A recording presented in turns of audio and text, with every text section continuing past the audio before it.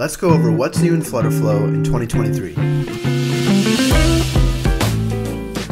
Let's start with the backend features. We made 3 updates to state management. First, you can now access a component's individual widget state. When setting a variable, go into widget state, go into your components. Here's a form with 3 different components. And now I can access the widget state within each element. Secondly, we've extended options for scoping your application variables. You can now create local page state variables, local component state variables with multiple defining types, as well as global app state variables. This will allow you to define variables efficiently and keep components reusable. Lastly, we've separated pages and widgets into a widget class which controls UI and a model class which controls state. This will make it easier for you to make changes to the code if you're exporting out of FlutterFlow. Next, we launched the FlutterFlow CLI client. On your account page, you can generate and copy your API token, add it to your IDE of choice, we're using VS Code in this case, and run the command to export your code directly from FlutterFlow. FlutterFlow now allows you to execute backend query caching to reduce reads to your database. You can toggle this on when accessing the backend query of your widget and set the scope and name of your query. This will greatly improve the user experience when loading from a backend or from an API. Next, conditional actions had a major update with the ability to support multiple branches. With this update, you can incorporate if-else structures into your action flows. This enhancement simplifies and accelerates your ability to create complex and dynamic business logic within your application. We also now allow code expressions, which make it easy to perform math operations or use a Dart expression without having to write a whole custom function. When adding code expressions, you can define multiple arguments from variables, write in your expression, and you can check for errors. Next, you can now execute Firebase App Check to prevent unauthorized clients from accessing your backend. Simply navigate to your project settings, toggle it on, and complete the setup process on Firebase. Next is accessibility and documentation. You can now add documentation that will appear as comments if you will be exporting code out of FlutterFlow. Also, you can now add a semantic description for your widgets for accessibility and SEO purposes. With our Swagger/Open API feature, you can now have 200 API definitions ready for use. Simply download your API definition from GitHub, import it directly into FlutterFlow, and then view all of your imported APIs.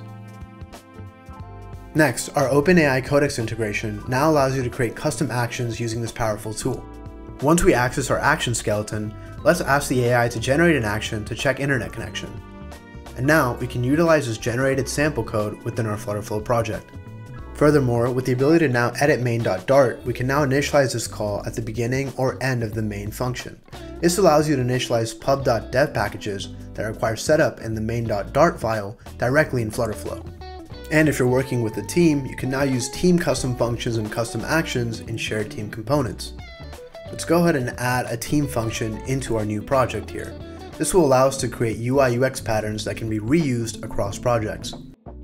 To cap off the development features, I'll give you a bonus feature. If you're already using the CLI, you can make your export code from FlutterFlow even faster by utilizing our open source VS Code extension. Simply download the extension from VS Code Marketplace, set it up, and now you can easily download your code for your projects much faster. Now let's move on to a few key design updates. We have an all-new themes editor. In the Design Systems tab, you can set breakpoints for responsive visibility depending on how you want your application to appear on every device. You can also set up new loading indicators from a wide variety of selections. Next, our Colors tab lets you set and select colors to design your apps dynamically. You have the ability to explore different colors, import directly from coolers, and you can also extract colors directly from images. Builders now also have the ability to set a wide variety of typography types that can be adjusted throughout the project seamlessly. And last but not least, one of our favorite new features, the ability to create custom themed widgets. Here, you can create stylized widgets that can be utilized throughout your app. This Create New widget is being used on a few different pages within our application. Now I can go back to the parent widget, and any adjustments that I make to the parent themed widget will be replicated across the entire application. Now if we go back to our application, you can see that all the theme widgets have been updated accordingly. Finally, if you're building with a team, we've got a few great features for you. Real-time collaboration means multiple users can now make edits and modifications together in real time. Check out the split screen of me and a team member making edits on the same page of our application. Changes are reflected fairly quickly, and you no longer have to wait to edit your pages.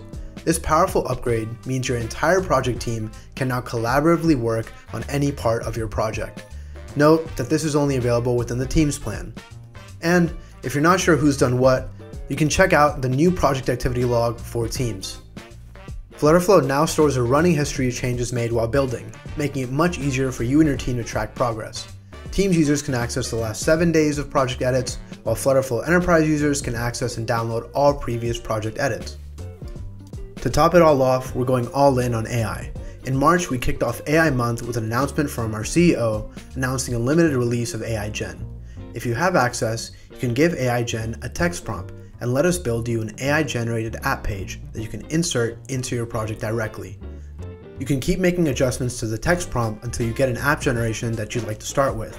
Then, you can scroll through a list of themes and different colors, select between light and dark mode, and then you can go ahead and give the generation a rating to improve upon the technology, as well as download the code. We're hoping to release new updates and features on AI Gen soon, so keep an eye out. Also during AI Month, we launched a series of templates that can help you integrate ChatGPT and OpenAPI custom actions into any FlutterFlow project. We also kicked off the month with a partnership with Replicate to allow you to create a stunning responsive app with almost any ML model. However, our partnerships did not stop there. After launching our partnership with Supabase, we announced Supabase email authentication support in FlutterFlow to expand our partnership. Next, we integrated Razorpay to make it easier for Indian businesses to accept payments from credit cards, UPI, net banking, and digital wallets. And then we expanded our backend options by creating backend lists and AppWrite marketplace templates to help you build with the backend of your choice. And then we partnered with Giphy to allow you to bring some hilarious GIFs and joy to your applications. We've made a lot of progress in the last few months, and we're continuing to grow our feature list to help you build faster, build more efficiently at scale, and build different. Be sure to follow us on YouTube if you want to keep up with our product updates. Thanks for watching, we'll see you in the next one.